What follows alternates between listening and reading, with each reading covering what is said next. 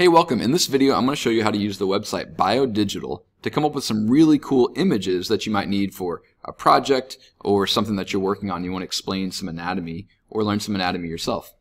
So we're going to go to biodigital.com, and that'll bring you to this page right here. I'm going to click here for individuals, start now. There's a business version that's paid and different things, but everything I show you on this video is going to be the free version. I'm going to continue with Google here and choose my Google account. And that'll take me to this page right here.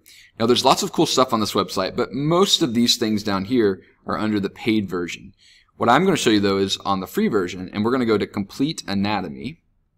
And that'll take us to two options. We can choose female or male. And for this I'm going to choose male, but you can choose either one. And that's going to load this image right here. And it'll take a while depending on your internet connection speed, because it's adding in all of the different systems and all the different organs within those systems into this image that we can then rotate around and look at. There's all these tools down in the bottom right. I'm going to take you through all those tools. First I'm going to go to full screen so I can see more stuff here. And then I'm going to show you these 3D tools first. So if I click this, this opens up different tools. Now let's say that at some point the model gets off my screen and I'm like, where did it go? I need it back really quickly. I can just click Recenter 3D Model, and that brings the model back. I can also zoom out here and zoom in. You can also use a scroll wheel or use your two fingers on the trackpad to scroll to zoom in and out. If I just click with the mouse or trackpad and drag, it'll rotate the model around, and I can rotate it up and down like this to get different cool views of the model. If I want to move something left or right or up or down, I can click this switch to pan mode. Then I can just click and drag, and instead of rotating, it'll just pan up or down or left and right. Now another way to do that, if you've got a way to do an alternate click, such as a right click or a two-finger click or something like that, you can use that alternate click method in order to pan, and you can use your regular click to rotate.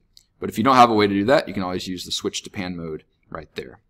All right, I'm going to lower those controls and show you some other controls down here. So I'm going to open the Explore tools, and this is one of the coolest parts. You can click here where it says hide, and then anything that you click will be removed. It's kind of like you're going through and doing a dissection and removing these parts of the body.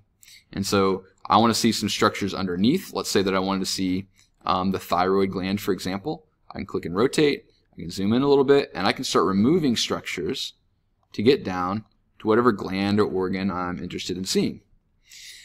Now that's the hide tool. There's also another cool tool called the fade. So let's say that I want to remove an organ, or really I want to see through an organ, but I don't want it to be removed completely. Like I want to know that it's there, but I want to be able to see through it, make it transparent. Well, I can click the fade button, and then I can start to fade away some of these muscles or other things that are maybe in the way, and then you can still see the outline of them there. And I can show that maybe about the bicep muscle here.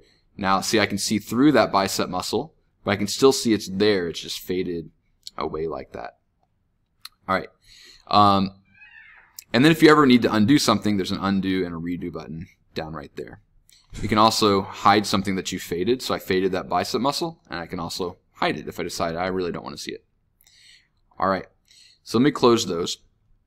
Now another cool thing you can do is cycle through the layers. If you've already removed some things though, this will delete your progress essentially.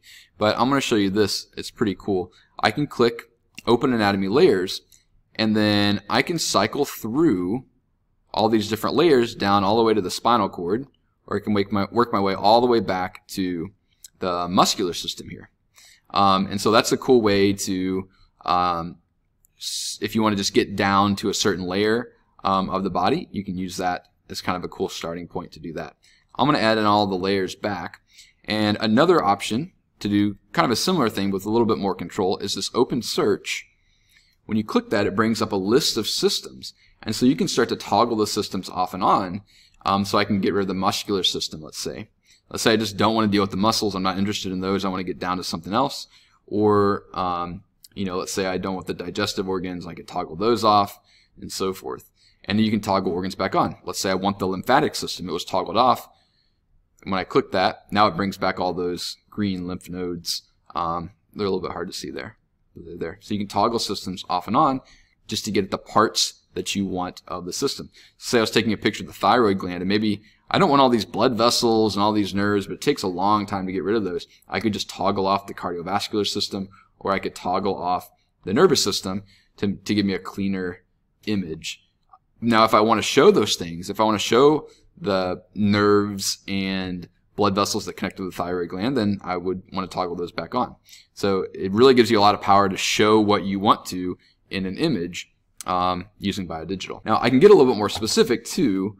I won't get into this too much, but I can click open a section, and then I can start to look at specific parts of that system. So there might be specific things I want to toggle off and on within that system, and I can use that drop-down menu to do that. But I can also always go back over here to the Open Explore tools and just start hiding organs that I don't want to see. Once you've got a pretty good image that you want to show, so maybe you want to show the location of the thyroid gland, and I've kind of got my image here how I want it, I can click the close search off, and I can click this button that says Edit in Studio, and that'll give us a little bit more customization options. Now, it still has a lot of the same things. You can still go through and hide things. You can still zoom in and move the image around and all of that. So let me kind of zoom in here on the thyroid gland that I want to show. But I can also add a label. So I'm going to click the label button, and I'll click on the gland that I want, and it'll tell me that's the thyroid gland. Now, maybe I want to add more. I want to say something about the thyroid gland. I can come over here. I can click this, and in the description, I can say some things about it. I can say that it regulates metabolism. I can say that it receives input from TSH from the pituitary. I can say that it secretes T3 and T4, or whatever else I wanted to include in my image that I'm going to use here. There's lots of other options that you can go through and do as well. You can bold things and different things like that.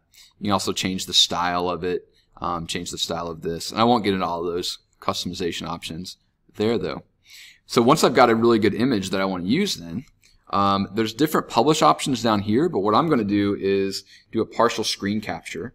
And depending on which operating system you're using, Windows, Chrome, or Mac, there's different controls for that. In the description of this YouTube video, though, I'll put in there the different ways to do a partial screen capture, so you can check that out if you need to. I can do a partial screen capture, and then I can paste this into whatever project I'm working on, maybe a slideshow, for example. So this is how you can use BioDigital to get some really cool images and label things that you want to point out either for a presentation or to show students or other classmates for whatever it is that you're working on. All right, hope that was helpful, and have fun making images with BioDigital. And of course, my own students, if you're watching this, then we'll use this in our next class for a project that we're going to work on. All right, see you then.